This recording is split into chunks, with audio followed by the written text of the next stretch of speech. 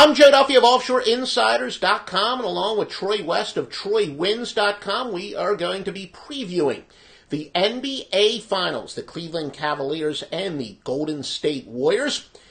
Of course, the Golden State Warriors, historically big favorites in this one. Troy and I are going to discuss if there's a realistic path for Cleveland to pull off this stunning upset or not, and we're going to get Troy's thoughts in a moment. But again, if you're not already subscribed to Sportsbook Reviews YouTube page, you definitely want to do it. Great baseball handicappers. I know for the various European soccer leagues, you got great information for that. So if you're not already subscribed, please subscribe right this very second. Well, Troy, Golden State, and this is, look, I don't think this is much of a shock. I said at the beginning of the playoffs, Cleveland, simply because of LeBron James. I wouldn't be surprised if they go to the NBA Finals. So they did pull off upsets that Offshore in Las Vegas, at least, said were some upsets. And, of course, even finally a team beat the Boston Celtics on the road in that must-win game, and it was LeBron James and the Cleveland Cavaliers. But, as I said before, the Western Conference Finals, have been saying all along,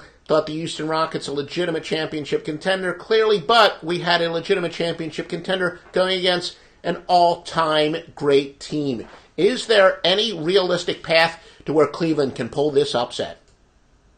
You know, Joe, I got to say no. You know, this to me is an extremely disappointing NBA Finals. You know, a lot of people say, well, you've got the two best players in the world on the same floor. Of course you do, Kevin Durant and LeBron James, and it's going to be a great matchup. But when you look at the role players of both teams and you look at even the depth of the both teams' benches, they're just not comparable. Even from a coaching standpoint, Tyronn Lue, I think, gets a little bit too much credit for what he's done with Cleveland. I think this Cleveland Cavaliers team at times, especially throughout the course of the year, has very much underachieved. It's been kind of the LeBron James show in the playoffs where you almost wonder if there even is a basketball coach for the Cavaliers. It kind of seems like LeBron James dictates everything that goes on. But, you know, there's a lot of factors that play into Cleveland's here a little bit. Is one thing I was listening to, Joe, was the way that the format's set up. You know, they're going to tip off Thursday night, and after Thursday, they don't play again until Sunday. Then after Sunday, they don't play again until Wednesday. So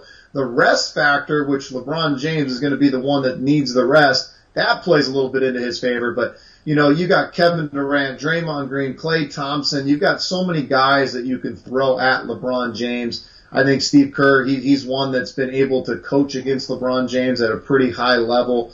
They've obviously seen him at his highest level. So you got to think Golden State's going to win this thing in 4 or 5. You know, like I said, Cleveland gets a little bit of a break the way the format's set up, but that's the only break I really see them having right now, Joe.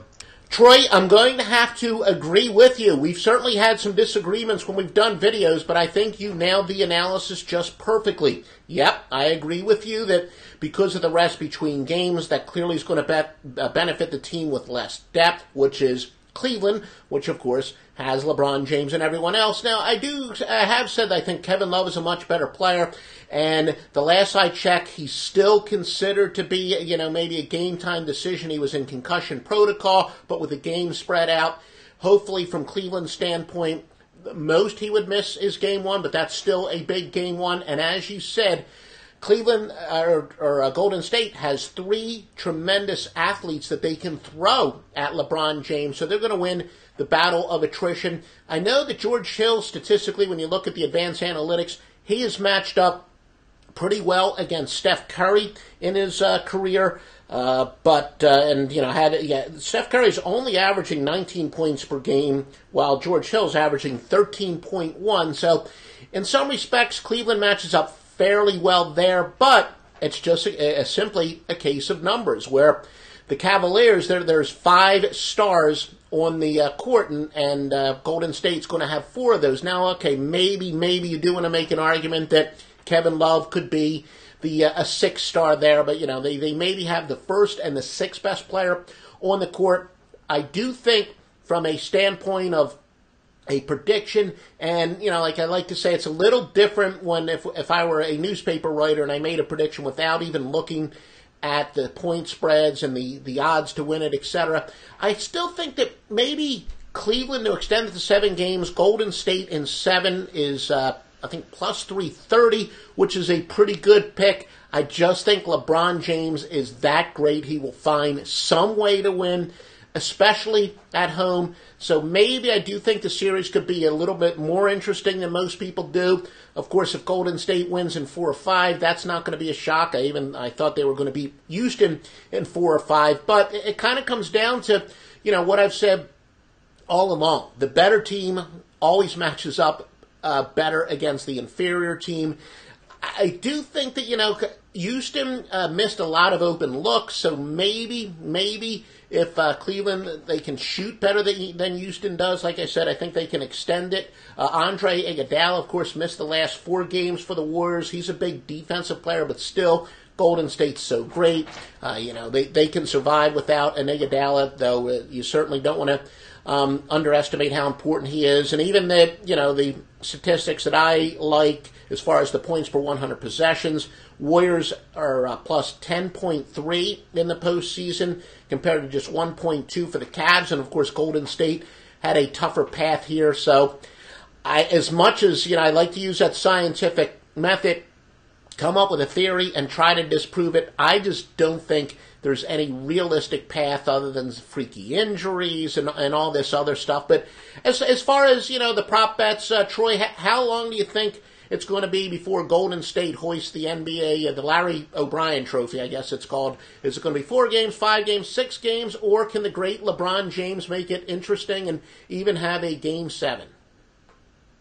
I truly think it's going to be a 4 or 5 games, and I know we'll probably talk about the lines here in a minute, but my God, it's minus 12. I mean, minus 12 in Oracle going into tomorrow, and it's obviously going to be probably minus 12 on Sunday as well. So for an NBA underdog to pull off a minus 12 as an outright winner, which Cleveland will have to do, I don't see it happening. So when it goes back to Cleveland, it'll be really interesting to see where this line changes. Will it go from 12 to 6, 12 to 5? I don't know, but I do think Golden State is just far too good. And I just kind of see LeBron James, he's going to come out with all of his fight, but at the same time, there's got to be a little bit piece in his head that's going, my God, can I do this by myself again? I've done it through the Eastern Conference Finals and done it all the way through the Eastern Conference playoffs, but can I do it against Golden State? I just don't see it happening. I think frustration could really build up in Cleveland if they go down 2-0. And, like you said, Kevin Love being a huge question mark in Game 1. If he doesn't play, I think they have absolutely no chance in Game 1. If he comes back and comes back healthy, maybe he helps them and elevates them to a game. But, boy, I think this is over in 4 or 5 games. It's really disappointing because, years past, this has been a phenomenal series, and it has gone 6, 7 games. And we've seen some of the best NBA Finals of all time with these two teams, but this year just feels a lot different. With that being said, I heard something the other day, and, Golden State has looked vulnerable at times. They looked vulnerable against Houston, but, Golden State's motivation factor to me is kind of the interesting one. They've won their championships. Curry and Thompson and those guys, they've all won it. So throughout the course of the year and even into the playoffs, you kind of just saw Golden State just kind of lackluster at times. It'll be interesting to see if they go into the NBA Finals, as crazy as that sounds. Will they be lackluster at times? Who knows? And if they are, maybe Cleveland can nip them. But, boy, I don't see it. I think Golden State wants to put another feather in the cap, and I think it's going to happen in 4 or 5 games. And I will say, as Troy alluded to, Game 1, that big favorites generally are good plays in the postseason. I've said I also like to study the public betting trends, and I've used contrarian plays and sharp versus square plays. Really, across sports, the public loves betting favorites and big favorites during the regular season. Once we get to the postseason, the public all of a sudden starts liking underdogs, and I haven't really taken a look at the early betting patterns to see if here yet again they are going with the underdog, and the odds makers know what they're doing.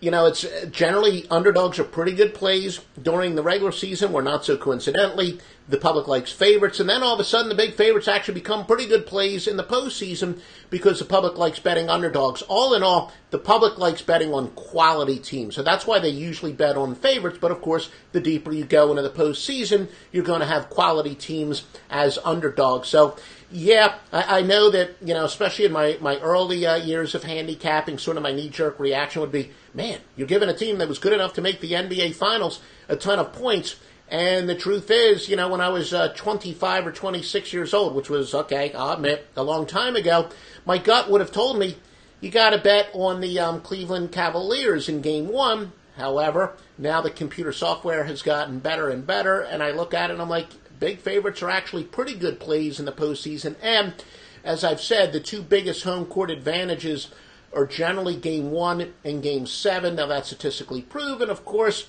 when you have, arguably the road team is the better team, as we saw in the conference finals, that may not hold up quite as much. But in this case, I think it's a classic case where the better team, well, nobody disagrees. The better team does have the home court advantage, and usually Game 1 is a pretty good home bet. And the Game 7, if it gets that far but still, the public, you do tend to like big underdogs in postseason, especially deep in postseason, but be careful here. I know you sort of alluded to it, Troy. The side isn't a ton of points, but also, the total, the defensive intensity goes up. Golden State and Houston was in a surprisingly low-scoring series. What do you think about, the total, not just Game 1, but maybe kind of looking ahead? Is this going to be lower scoring, much like the Western Conference Finals were? Is, Cleveland going to go completely half court? In the days of Bliss, they used to like to do that a lot more. Of course, Tyronn Lue likes to play a little bit more up-tempo, but, will Cleveland try to slow it down? I always say betting totals is so much more about pace than it is offensive or defensive competence. What do you feel about the total? Both maybe, Game 1 and maybe just general thoughts for the series. Yeah, general thoughts of the series. I think unders are going to be the play. I do think Cleveland is going to have to slow it out. They absolutely, if they go into this run and gun style and think that they're going to beat the Warriors, they're out of their minds. Now, I also think, I was wrong a little bit in that Boston series. LeBron James ended up having an outstanding series, but I think that the Golden State Warriors are one of those teams that, like we talked about earlier, they can throw out many different people at LeBron James. And LeBron's going to get his points. He always does. But I think in this series, more than any other series throughout the playoffs so far, it is going to be extremely difficult for him to get it done. And I also have to think that fatigue is going to set a factor at some point. He just played another 7-game series against the Celtics. Now he's got to turn back, and we go into tomorrow and face the greatest team arguably of all time. And so, LeBron James at some point at his age, fatigue will set in. I still think he's going to get his points, but I don't think you're going to see these 45 and 13 and 12 type of lines. So I think unders are truly going to be the play. I think Cleveland's going to slow it down, which will force Golden State to slow it down. I think a lot of these scores are going to be like 105-90 type of basketball games, 105-95 type basketball games. So I think unders are going to be okay here.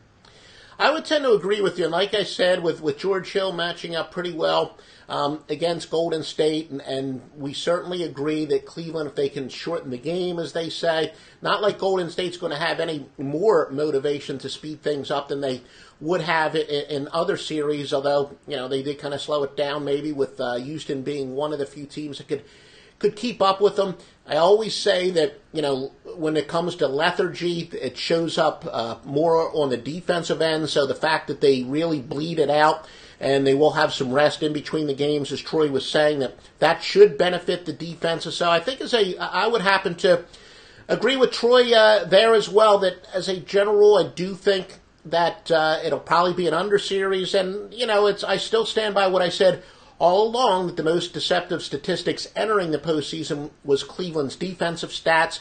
Look, they're not one of the top defensive teams in the NBA, but I think they were pacing themselves during the regular season. They've turned it up a little bit in the postseason, so I think Troy and I are fairly much seeing eye to eye. Other than I'm the one who thinks that LeBron James is that ridiculously great.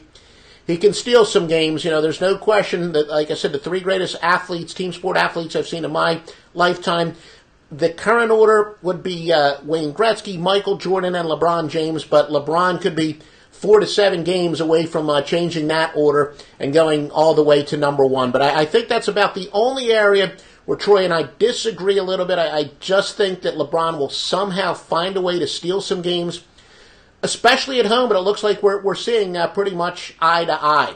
Well, Troy, why don't you tell everybody what they can get at TroyWins.com? Yeah, thanks, Joe. On a really nice run right now. We've got a real good hockey series going with the Vegas Knights. We ended up taking that to finish off the Washington Capitals. Right now, we're 5-2 with series bets in the NHL. On a really nice baseball run right now, 35-17. Come take a look at TroyWins.com. We'll have a real nice play tomorrow on these NBA Finals, and looking forward to covering the rest of this series. And like I said, it's a little bit disappointing. We'll see what happens, but I truly do hope it's a close series. So looking forward to it. Come take a look at TroyWins.com. Happy to give you a free trial. And things continue to go well with me at OffshoreInsiders.com. I'm literally 2 days away from my 30th anniversary in the business. Sold my first picks 30 years ago in 2 days, maybe by the time you're watching this. And at WNBA, found out a lot of my theories that cross sports are also working in the WNBA. I'm not going to pretend that I'm an expert on the WNBA. If you're going to say, well, I want you to name 3 players on this team.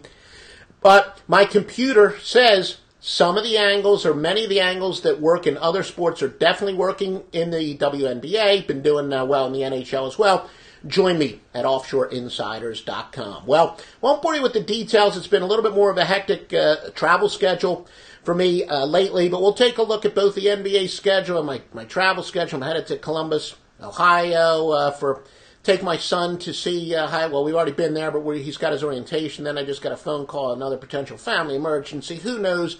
Say some prayers, for my dad. But Troy and I will be back in a few days. We'll handicap the rest of this series, and make sure you subscribe to Sportsbook Review so you never, ever miss a report. Hey guys, thanks for tuning in to our channel. Now, we've put a lot of work into producing all these free videos, so please help us out and keep all our content free for you forever by simply liking, sharing, commenting, and subscribing. Now, not to mention, a visit to our industry-leading website will warm the hearts of all our SBR employees, especially myself. Now, the links are over there to the left, so do check those out. Thanks for watching.